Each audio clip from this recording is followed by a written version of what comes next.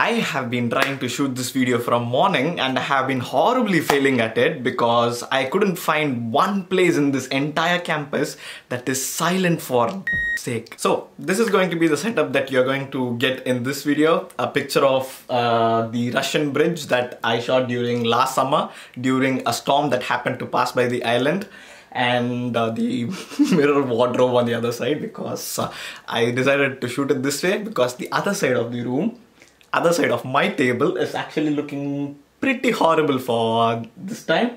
I had not prepared to shoot this video in my room, but that's what we get. Anyway, finally you have made it into medical school. First of all, congratulations and welcome to the family. I still remember my first year in medical school to be an absolute nightmare. Because when I first entered medical school, I had just come off of one of my most horrible years in my entire school life, and I have been pushed abroad. After all the rush and colors of moving abroad faded away in a couple of days, I was left with a whole lot of responsibilities and the entire first year of medical school to take care of all by myself. All of a sudden, I didn't have my parents to fall back on. All my friends were people I had met a couple of days back during my flight to Vladivostok, and these all made the situation worse. So in this video, I have decided to give you all some of my tips to help you cope through, or should I say, help you survive your first year in medical school. If you are new to this channel, I'm Mohit and I'm a final year medical student here in the Far Eastern Federal University, and let's get started.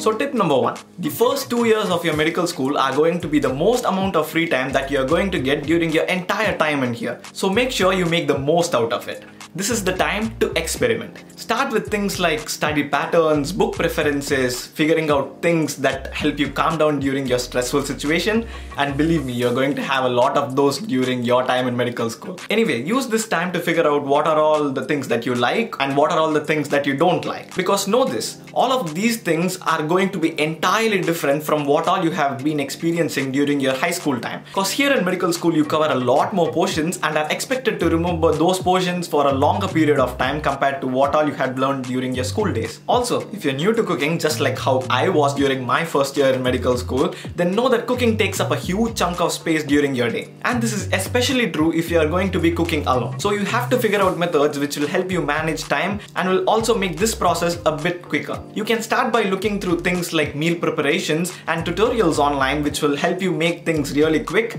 easy, and will also be tasty at the end. I hope so, because food is a major part of keeping your mind going. It is a major source of morale booster. So make sure that you eat properly. Otherwise, you're going to suffer through a lot of things or end up spending a lot of money in here. Which brings us to our second tip. Have a good relationship with your seniors. And know that I'm not just saying that because I'm going to be the senior if you're going to come to my university this year.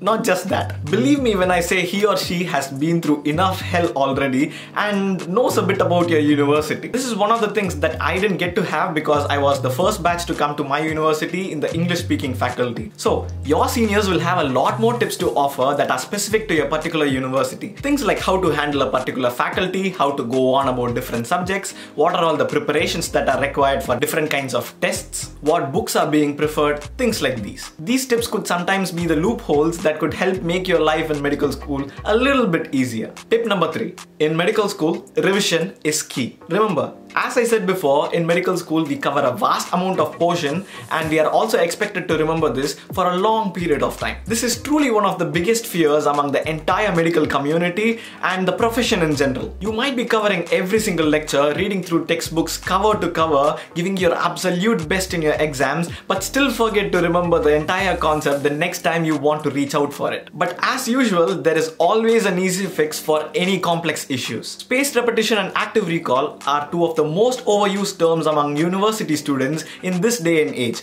and it isn't just a speculation. It is really popular among university students because it just works. Revision is one of the most effective ways to remember vast amount of information. Spaced repetition and active recall are small tweaks that we can make to revision to make it even more effective. There are hundreds of videos online and I'll try to leave some of my favorites below, but it isn't that easy to follow right away. It takes a long time and a lot of practice, before you actually turn it into a habit and make it feel less like a work. Up next, start with building up your routine. Routines are some of the most easy ways to manage your time. Routines actually help you reduce the amount of time that we actually spend on deciding what to do. Haven't we all been there before? Spending hours and hours together deciding what movie to watch rather than pick a movie and watch it, or even picking up a dress to wear that morning. Routines have also shown to reduce things like homesickness in people who have just moved out of their homes. Routines help by keeping you busy, and at the end of the day, it gets the job done. The only drawback of routines is that they tend to build up fatigue over time. The easy fix is to switch things up a bit or take a break when you absolutely need it. But make sure that you know the difference between fatigue that is building up or absolute laziness, and I think we all know which is what. Speaking of routines, know that burnout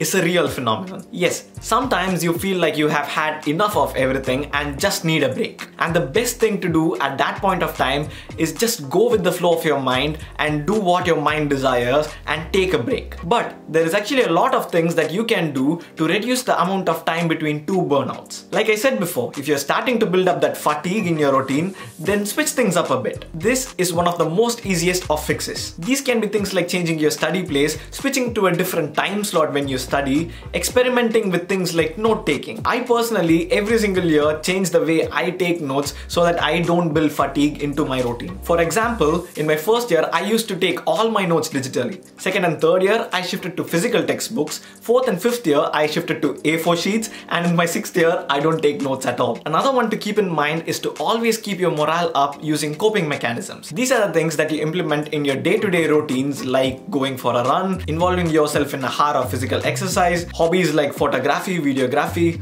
making YouTube videos, music, etc. And don't forget, food is the major boost of morale that you can give yourself. Make sure that you treat yourself at least once a week, even if the week hadn't gone your way. The next tip is to improve upon your reading speeds. Know that your books are going to get bigger and bulkier, and also you're going to get very less time progressively as you move your way through medical school. I have made an entire video just dedicated for this topic, and I will leave it just below the like button. And at last, try to have a perfect balance between your social and your academic life, because remember, you have just moved into an entirely new country and there is a whole new world that is unexplored out there. So don't forget to take some time, sit back from your books, relax and enjoy your way through medical school. So that's it for me in this video. Leave likes down below, comment down all your suggestions. I'm eager to read all your comments, and I'll see you guys in the next video really soon. Take care, bye bye. Avarthaan nama roommate.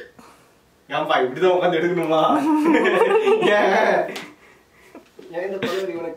And he gave me this. This is so satisfying. Focus on this bitch. This is so satisfying. Dual CF Moss out of focus. See how sharp it is holding focus. Just as I said that, it lost focus. Bye bye.